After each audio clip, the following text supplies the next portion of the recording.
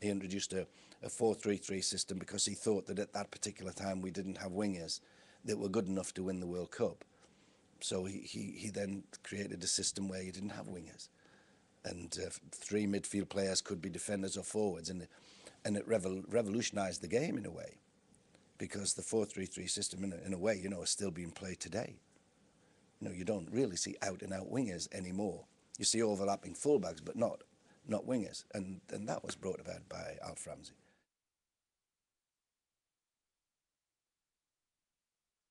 He took me off at all the other games early because I was the oldest player and I didn't have any hair. And I think that everybody thinks that you're affected by the heat and the sun. And if there was a game that was safe, you know, then he'd save me for the next match. So he used to bring me off regularly. And he had done on the previous matches. But that match I felt really good. I felt as though I could run all day. And we got into a 2-0 lead. And I was on the pitch, but I'd been told that I was ready to come off when Beckenbauer picked the ball up and he went through and he scored.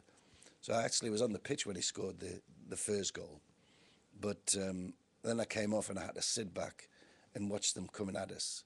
And we lost our concentration a little bit, and they got an equaliser, and I'm watching it and I can't believe this is happening from the touchline, and then it goes into extra time, and Muller got a one to the third goal, and I couldn't believe it because we played so well in that match, and we were deservedly in front 2-0, and yet at the end of the day, you know, we were out, and people criticise Alf for actually pulling me off, but he'd done it before, and he'd done it for a reason, and he told me afterwards, he said, well, I wanted to make sure, you know, that you were all right for the semi-final.